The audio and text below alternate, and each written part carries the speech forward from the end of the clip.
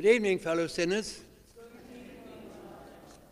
And because of what we're going to do now, we can rejoice and celebrate because we were baptized in the name of the Father and of the Son and of the Holy Spirit. Before we continue with the service, one of our friends, Jill, we know runs a shop, is taken ill again. And twice she's had surgery with this problem, and both times, only by the providence of God did she survive. The first time she was in a coma for 7 days, and the second time the surgeon was very uneasy about doing surgery. Please God, she won't need surgery, but she's gone back into hospital with the same problem. And her husband, who's a paramedic, texted me and talking about it. And so can we have a prayer of agreement? So together we pray for Jill, and we remind you, Lord Jesus, that you said, with two of you on earth agree on anything, that my heavenly Father will grant. So, Lord, we entrust Jill to your loving care, to return her to her family and to her church, confident, well, happy, with an ever deeper and enriched faith. Glory be to the Father, and to the Son, and to the Holy Spirit, as it was in the beginning, is now, and ever shall be, world without end. Amen. And it's happy to think it's not just our prayer, but the prayer of those many people who are sharing in the service online. That's more than the 2 and 3 that Jesus said was enough, eh? So we pray. Dearest God, we have come this evening seeking your forgiveness. So much in need, dear Lord, of your grace. Because each one of us, Lord, wants to be closer to you, wants to lead a good and holy and a pure and beautiful life, giving you praise and glory, bringing joy into the hearts of other people. So, dearest Lord, touch each one of us, Lord, that we may be ever more beautiful in other people's sight as well as yours, blessed and glorified by your healing and your forgiveness. And we make our prayer through Christ our Lord. Amen.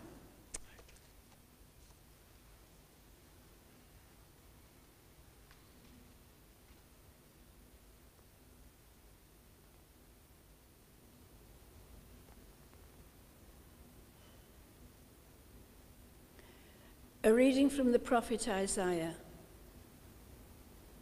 Islands, listen to me.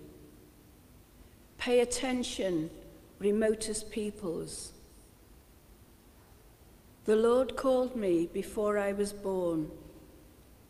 From my mother's womb, he pronounced my name. He made my mouth a sharp sword and hid me in the shadow of his hand. He made me into a sharpened arrow and concealed me in his quiver. He said to me, "You are my servant Israel, in whom I shall be glorified." While I was thinking, I have toiled in vain. I have exhausted myself for nothing. And all the while, my cause was with the Lord, my reward with my God. I was honored in the eyes of the Lord. My God was my strength. And now the Lord has spoken. He who formed me in the womb to be his servant, to bring Jacob back to him, to gather Israel to him. It is not enough for you to be my servant, to restore the tribes of Jacob and bring back the survivors of Israel. I will make you the light of the nations, so that my salvation may reach to the ends of the earth. The word of the Lord. Thanks be to God. My lips will tell of your help. My lips will tell of your help. In you, O Lord, I take refuge. Let me never be put to shame. In your justice, rescue me, free me. Pay heed to me and save me. My lips will tell of your help. Be a rock where I can take refuge, a mighty stronghold to save me. For you are my rock, my stronghold. Free me from the hand of the wicked. My lips will tell of your help. It is you, O Lord, who are my hope. My trust, O Lord, since my youth. On you have I leaned from my birth. From my mother's womb, you have been my help. My lips will tell of your help. My lips will tell of your justice, and day by day of your help. O God, you have taught me from my youth. I proclaim your wonders still. My lips will tell of your help. The Gospel Acclamation. Glory and praise to you, O Christ. Hail to you, our King. Obedient to the Father, you were led to your crucifixion, as a meek lamb is led to the slaughter. Glory and praise to you, O Christ.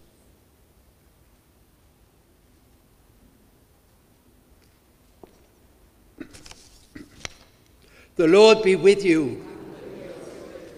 A reading from the Holy Gospel according to Matthew. Jesus said to his disciples, "No one can be the slave of two masters. He will either hate the first and love the second, or treat the first with respect and the second with scorn. You cannot be the slave both of God and of money. That is why I am telling you not to worry about your life and what you are to eat, nor about your body and how you are to clothe it. Surely life means more than food, and the body more than clothing. Look at the birds in the sky. They do not sow or reap or gather into barns, yet your heavenly Father feeds them.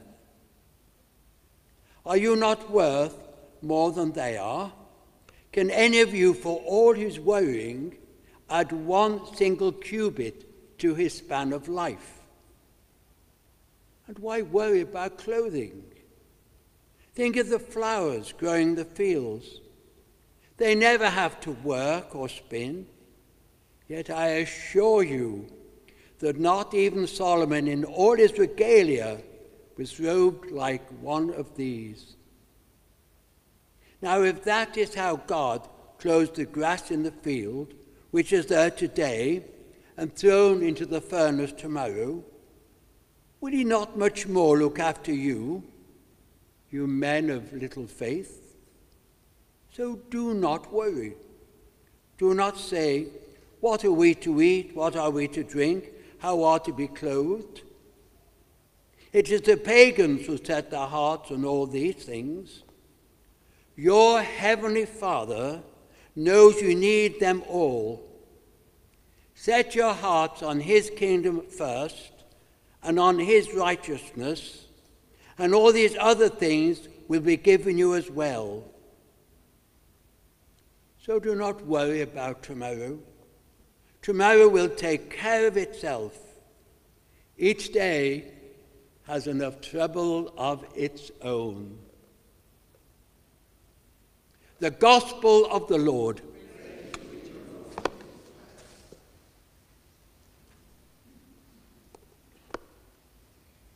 I'm sure you agree with me about our greatest sin. We don't trust God.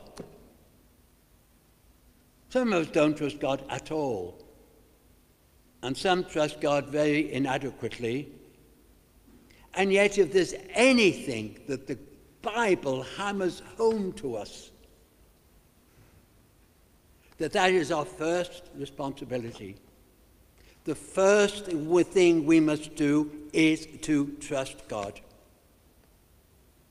You've often heard me say, and you've heard it many times, I'm sure, that the most frequently used phrase in the whole of the Bible are the words, "Do not be afraid." So often accompanied by the words, "I'm here." You know?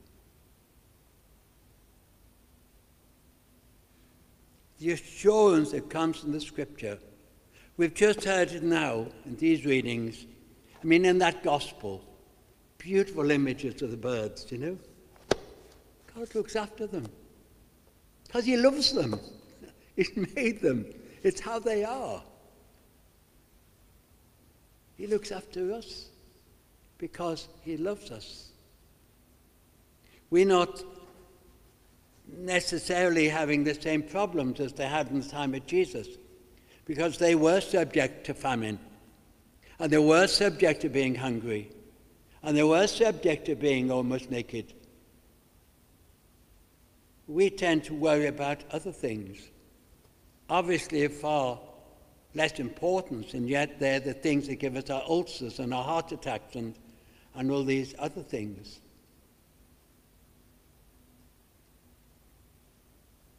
Something comes about.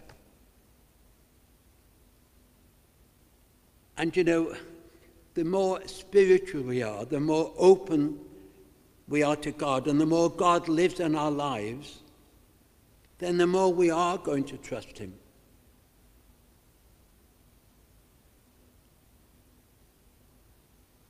Those words today, I love those about the flowers in the field and that Solomon dressed in all his regalia. I love that phrase, you know. Solomon loving to put on all his wonderful garments and crowns and whatever they used to wear. But he said, nothing compared to the simple flower in the field, little wildflower, to the daffodils coming out at this moment. Nothing. But they're just reflecting the beauty of God. And that is what we must be doing. We must be reflecting the beauty of God. Being a Christian is to reflect the beauty of God, because we've been shown how to reflect the beauty of God by Jesus.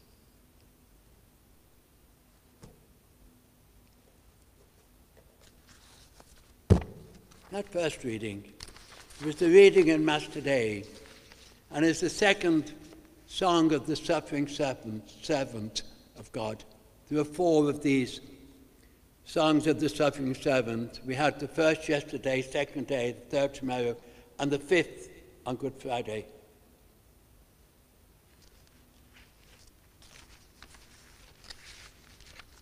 The Lord called me before I was born. From my mother's womb, he pronounced my name. That's where our journey begins.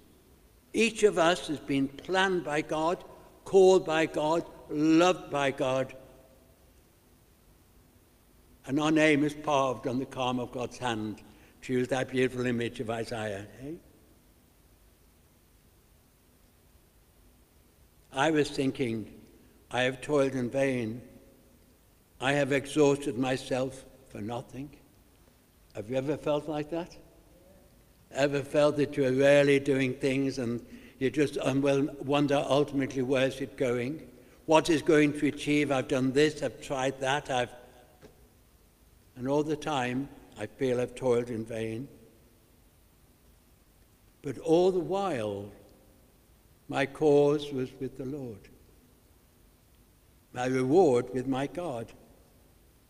I was honored in the eyes of the Lord. My God was my strength. This is the key again to our Christian life. God is our strength. God is our driving force. God is the power behind us. We know God in our head and we know God in our heart. That is what being a Christian is. And embracing this God who is in our head, in our heart, in our whole being, who puts before us a vision of life. And this evening, and we find it so necessary, that the beautiful vision that God gives us we spoil. And so often that is because we don't trust God enough. And we say to ourselves, I think that's better than, for this moment, what I'm doing is what I want to do.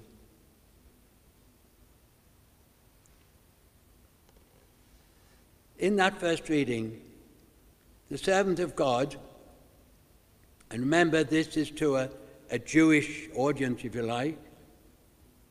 Islands, listen to me. Pay attention, remotest peoples, that this word is to be proclaimed to the farthest islands, as it is the final words of that passage. I will make you the light of the nations, so that my salvation may reach to the ends of the earth. It's how we are. It's how we live. It's how we bring God into our lives, which will communicate the good news to others. Just at this moment in our world, there are so many things in the world picture which are really terrifying us, which are making us very, very angry. And we look at the inhumanity, especially there in Gaza, so obvious. And we say, God, where are you? And God answers us back, where are you? Where is the influence that I have given through my church? Where is the influence I've given through my presence? How is it influencing those with power, many of whom have been baptized, leaders of the world? Where are you? But then in our everyday life, like we've just prayed for Jill, who is sick, and so many situations, we really have to bring God into the heart of them. We worry about our children, our grandchildren, but let's put them ever more trustingly into the arms of God, to entrust them to the care of God. Because God loves them more than we could ever love them ourselves. God has called them from the womb. Before the Lord called them, before they were born, from their mother's name, God pronounced their names. I just pray to God this night that in all those things that overwhelm us, we will trust God. Why are you afraid, people of little faith, Jesus said. Why are you afraid? Yeah? Put your trust in God, he said. Your heavenly Father knows what you need. Set your heart on his kingdom first and on his righteousness. And all these other things you need that you pray for, they'll be given to you in God's own time. But to seek God first. So this evening, as we look into our hearts, can we just reflect about what I have put before God, the choices I have made and continue to make, despite our good will, despite our good intentions. We so often choose other things.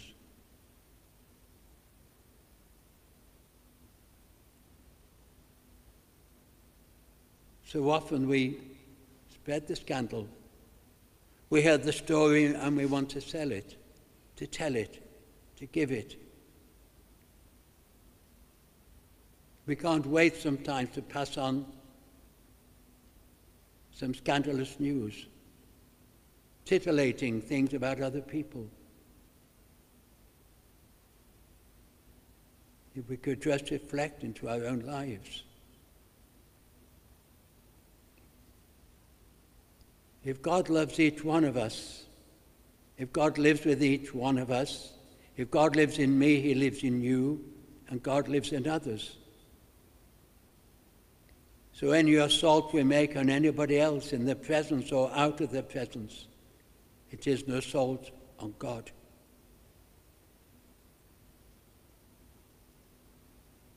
To see God in every other single person is the call of the Christian. We ask you, Lord, to forgive us for failing to see you in other people, to lose sight of your sacred presence in your world. And we ask your forgiveness, Lord, for polluting this beautiful world you've given us. For, Lord, for that collective sin of ours, for bringing about this climate change.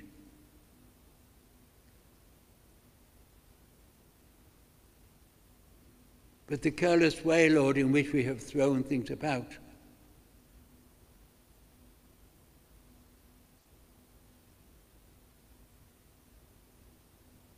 Lord, it's your beautiful world, meant for future generations. We ask your forgiveness.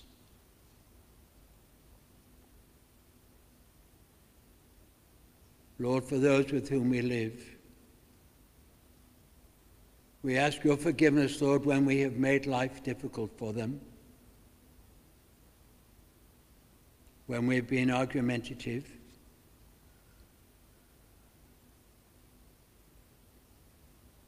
or in a bad mood,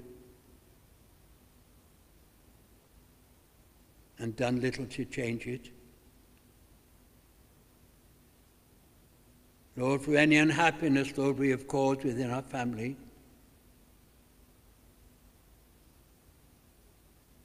for any trouble we have caused to our children's wives or husbands, for interfering in other people's lives,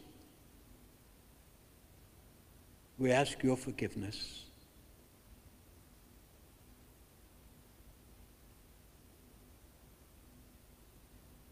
Lord, we ask your forgiveness for saying things to make other people think better of us, or putting things in such a way that people will, we think, look up to us.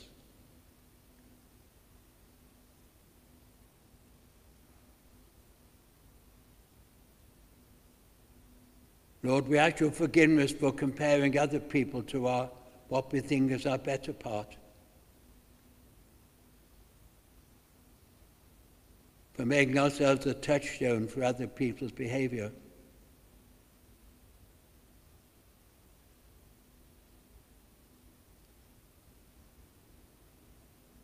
Forgive us, Lord, because, Lord, all the good things we do is due to your grace, to your mercy, to your goodness. We cannot claim it as our own.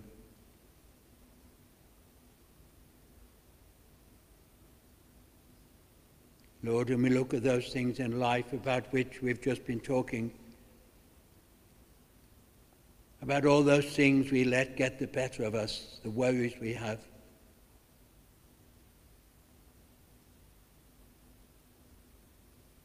Lord, how we indeed pray for our children, our grandchildren, our great-grandchildren, all those who are near and dear to us. Forgive us, Lord, for not entrusting them evermore faithfully into your loving care.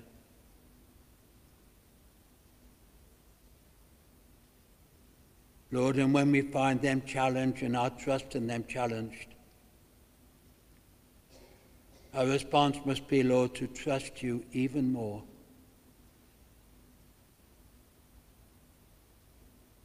Forgive us, Lord.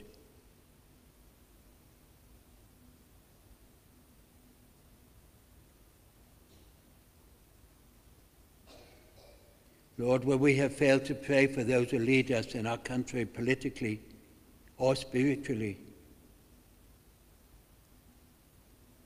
Lord, how we love to complain, and things, Lord, may be going badly, but Lord, how we have failed to pray.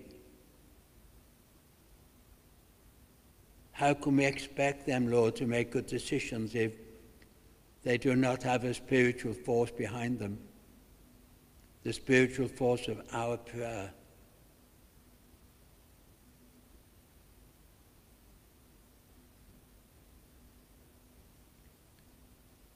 Lord, and we pray too for our spiritual leaders and ask your forgiveness for failing to pray for them.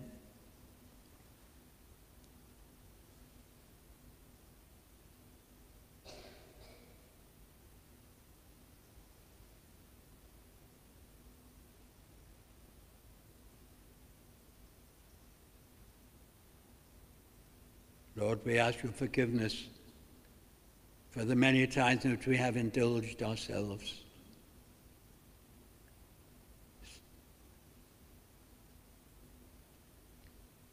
Losing sight especially, Lord, of times of Lent and now Passiontide, and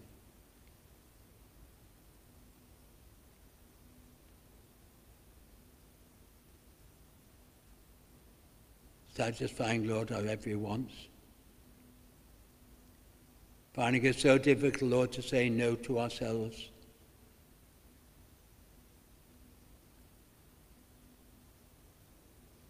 We ask your forgiveness.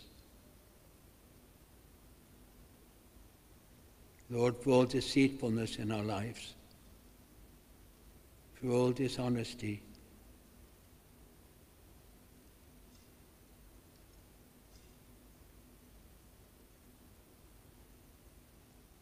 where we have failed to bear witness to your presence with other people when it was being called for.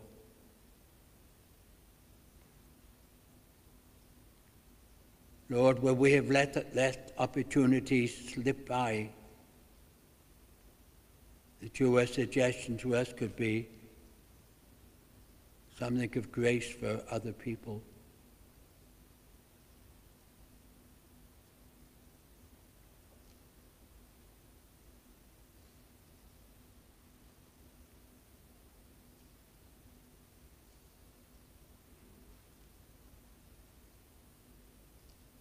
Dearest God, in your love and mercy, for all the many, many sins in our own lives, we ask your forgiveness. And we'll just have a moment of silence when we will reflect into my own life upon those things not mentioned this evening. But let us put them into the hands of God.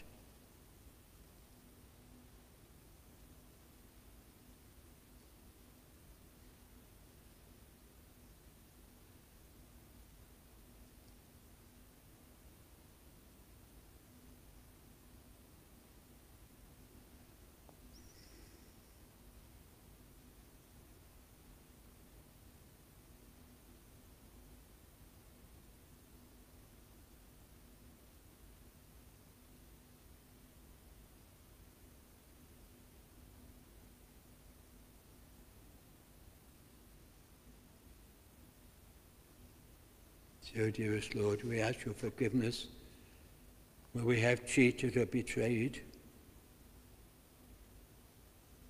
We ask your forgiveness, Lord, for all our lack of love. Above all this evening, Lord, for failing to trust in your goodness. Shall we stand?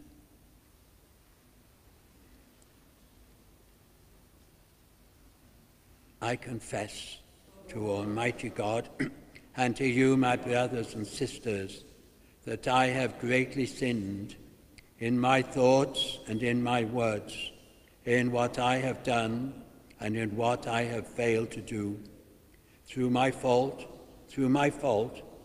most grievous fault.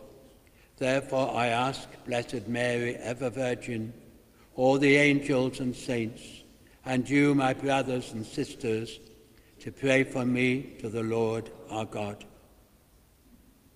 May Almighty God have mercy on us, forgive us our sins, and bring us to everlasting life. Amen. Lord, have mercy. Christ, have mercy. Lord, have mercy. We pray the Lord's Prayer together. Our Father, who art in heaven, hallowed be thy name. Thy kingdom come, thy will be done on earth as it is in heaven. Give us this day our daily bread, and forgive us our trespasses, as we forgive those who trespass against us.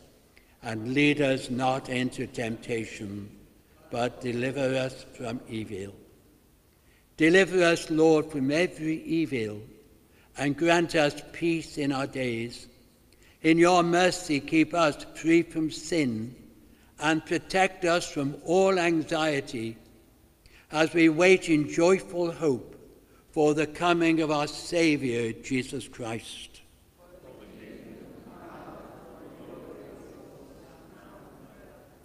Lord Jesus Christ, you said to your apostles, I leave you peace, my peace I give you. Look not on our sins, but on the faith of your church, and grant us the peace and unity of your kingdom, where you live forever and ever. The peace of the Lord be with you always. If you wish for an absolution, would you bow your heads? God, the Father of mercies, through the death and resurrection of his Son, has reconciled the world to himself and sent the Holy Spirit among us for the forgiveness of sins. Through the ministry of the Church, may God give you pardon and peace. And I absolve you from your sins in the name of the Father and of the Son and of the Holy Spirit. And may the passion of our Lord Jesus Christ, the merits of the Blessed Virgin Mary and of all the saints, whatever good you do, whatever evil you suffer, gain for you the remission of your sins, an increase of grace, and the reward of the life to come. Amen. Now, I can't give myself absolution, but I'm sure you can give it to me. So if I just kneel before you and tell you, would you put your hand on your head, and everybody, you'll extend your hand.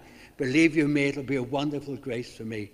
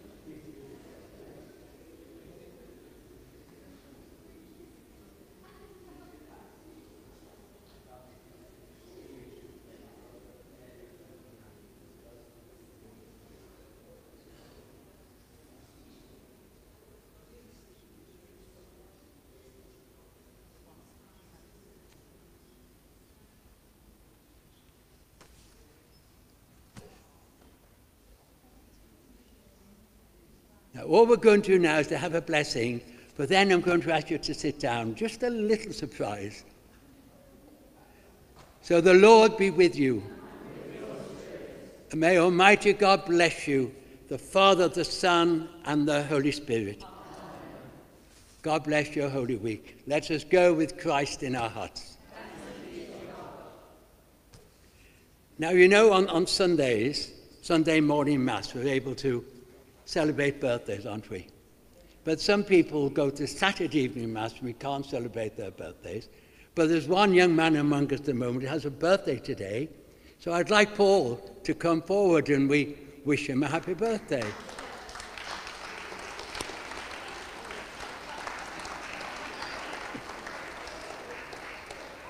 Paul said, no, please, he said, I really am so shy. I'll tell you what, since this man had Jesus in his heart, I can tell you, he's never been shy of proclaiming it on that building site or anywhere else. Isn't that right, Paul? Yeah, amen, amen. Amen. All glory to God. All glory to God. All glory to God, yeah. Happy birthday to you. Happy birthday to you. Happy birthday, dear Paul. Happy birthday to you. Hip, hip. Hip, hip. Hip, hip.